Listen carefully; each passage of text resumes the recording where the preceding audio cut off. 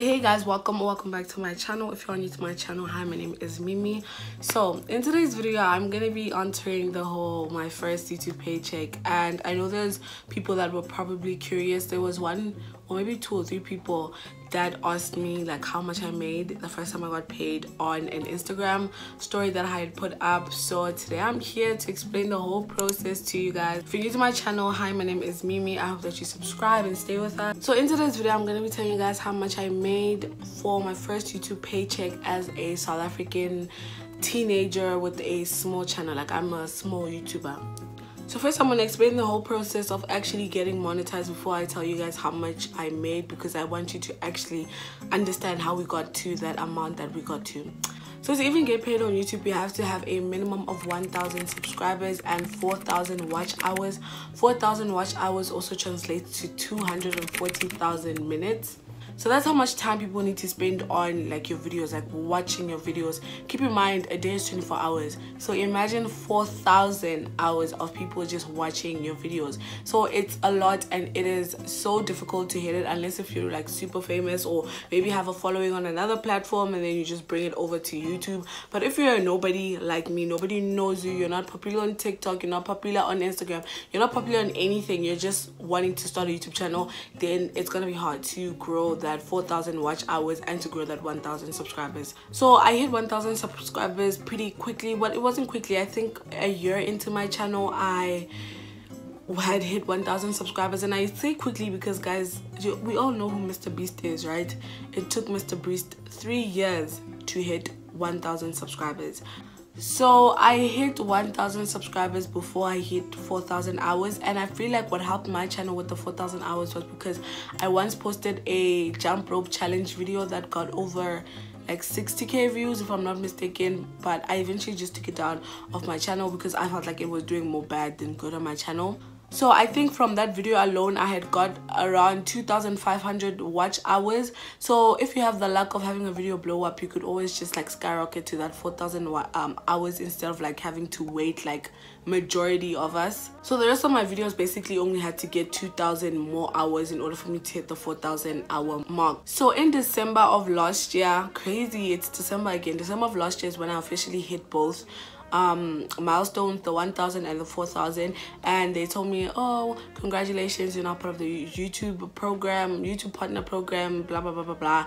And then once you get that email, it's now time for you can monetize the videos that you currently have. But honestly, I didn't do that because I knew it wasn't going to bring in a lot of money, since nobody was rewatching those videos, nobody was like, there wasn't a large amount of views that were going into those videos.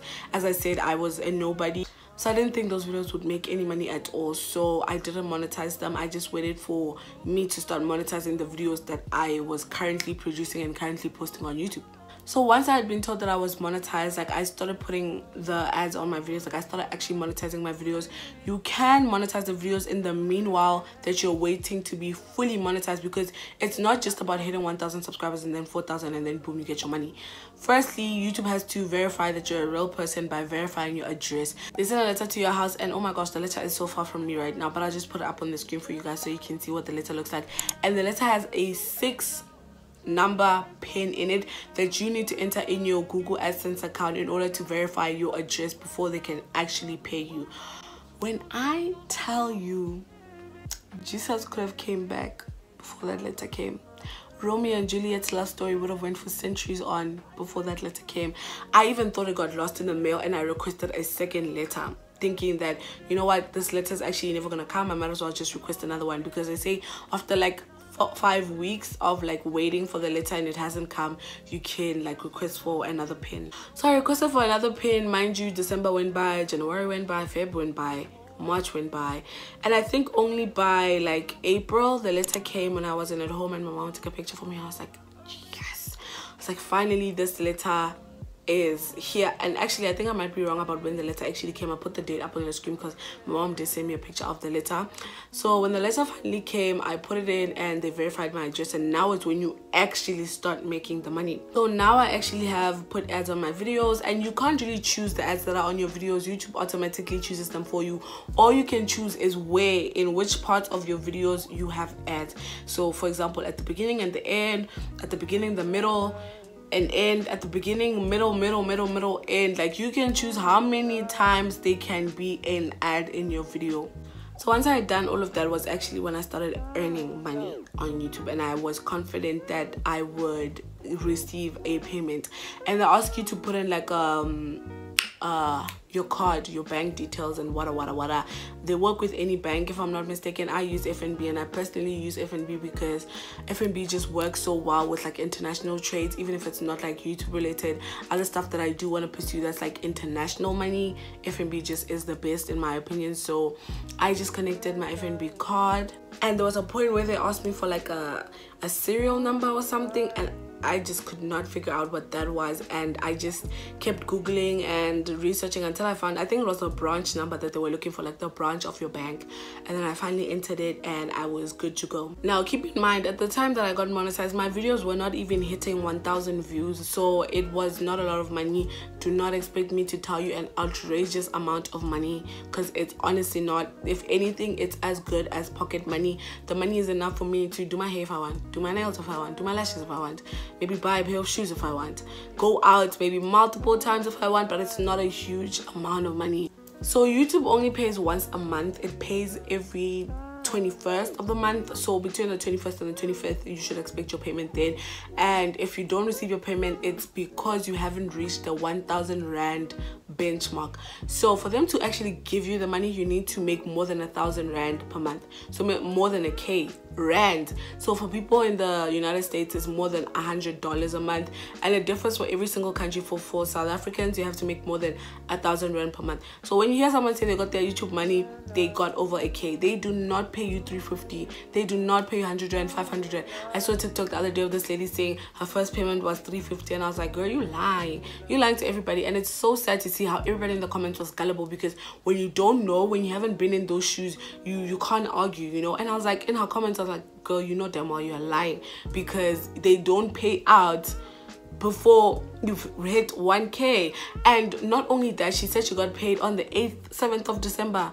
Girl, BFFR, come on now. So once you've hit all of those things that I mentioned, once you have 1,000 subscribers, 4,000 watch hours, you've verified your address by receiving the pin and putting it into your Google AdSense, you've waited for the 21st of the month, you've hit 1,000 rand, like the benchmark is when you can finally expect your payment.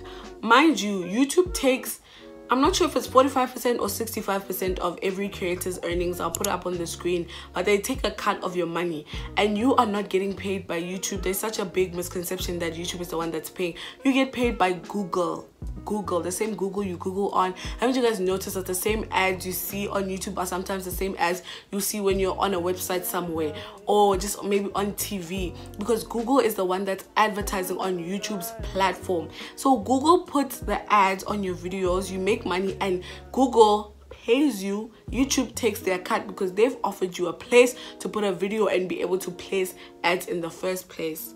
You know what I'm saying? So YouTube is not the one that pays. YouTube gives people 0 rand.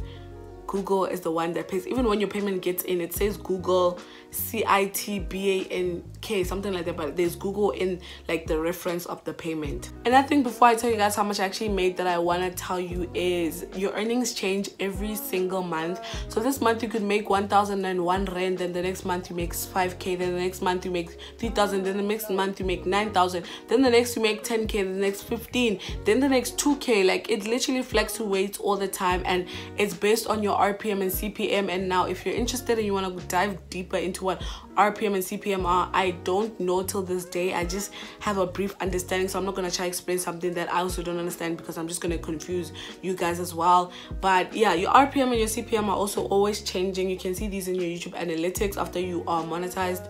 So as I said, your money is so different every single month, so there's no like security.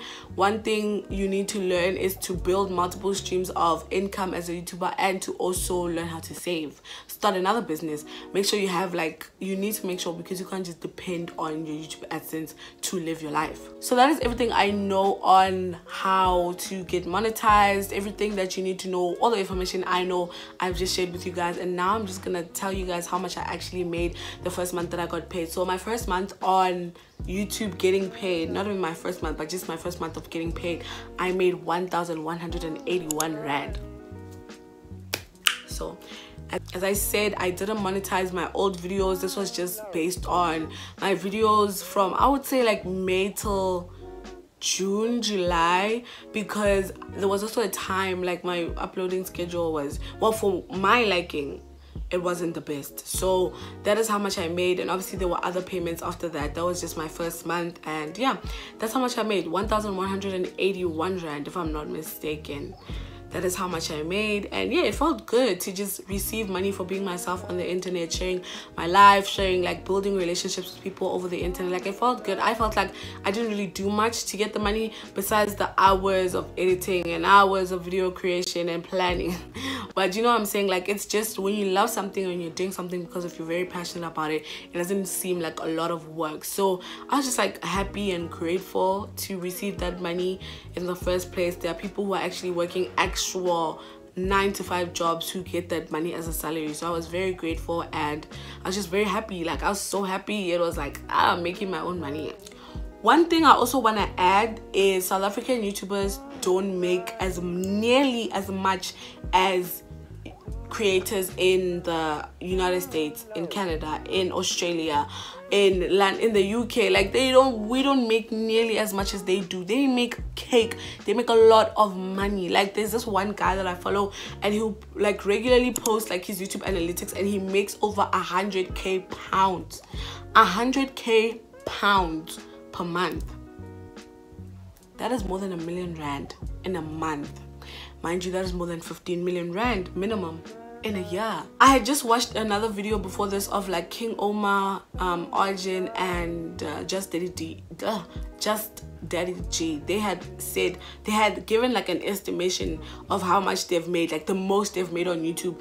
I think King Omar said between 38k and 45k. Just Daddy G said something along the lines of around 50k, if I'm not mistaken. Then Origin said, I would say around 30k, because he said like the iPhone 14, the 1 gigabyte, and that's usually like 20k, 30k, and that is how much they've made on YouTube so far.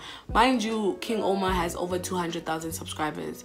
So South African YouTubers are definitely making so much less than what American and Canadian and Australian and the UK YouTubers are making. So keep that in mind. If you are maybe from there, then have a lot of hope, because you can make a lot of money on this platform. So that is how much I made, and that is all the information I know. If you guys did enjoy this video, if you found it helpful, make sure to share it to somebody. Make sure to comment down this emoji if you're still watching, and if you're new here, make sure to like, comment, and subscribe. I love you guys so much, and watch the damn ads, because then I can tell you about a higher earning. You know what I'm saying? I love you so much, and I'll see you next time in the new one. Bye.